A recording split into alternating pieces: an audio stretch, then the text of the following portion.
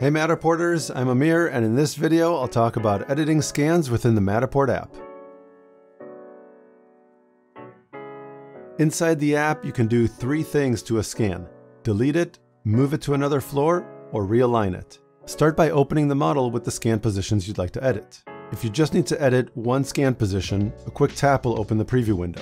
Here you can not only preview the pano, but you also have the option to move the scan to a different floor, delete it from the model data, or realign it so that it's properly positioned. If you're moving the scan to a different floor, keep in mind this doesn't affect alignment between scan positions. The only change is reflected in the grouping of scan positions and what gets displayed in the minimap. If you delete a scan, there is no way to undo this. To replace the scan, you'll have to scan again. Alternatively, if the scan is properly aligned, you can keep it for now. Later, open Workshop and hide that scan position.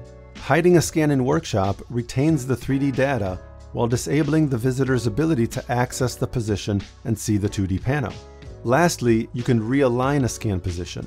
Choose the Realign Scan option. Tap and drag the position with one finger or rotate with two and place it where it should be aligned. The system will try to realign it, but this time taking your placement into consideration. If realignment fails, try moving the scan along with the position it should be aligned to into a new floor and realign again.